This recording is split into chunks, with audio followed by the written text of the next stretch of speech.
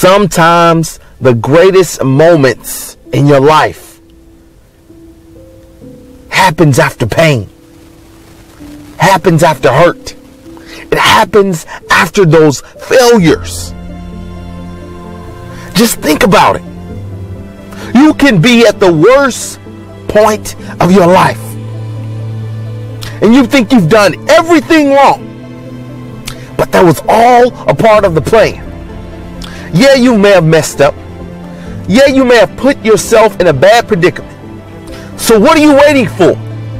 This might be the push you need to get the first step going towards your greatness, to going forward towards your purpose.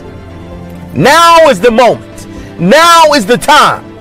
Stop looking back, talking about what you can't do, how you failed, how you're not qualified, how they're smarter than you, how they're stronger than you.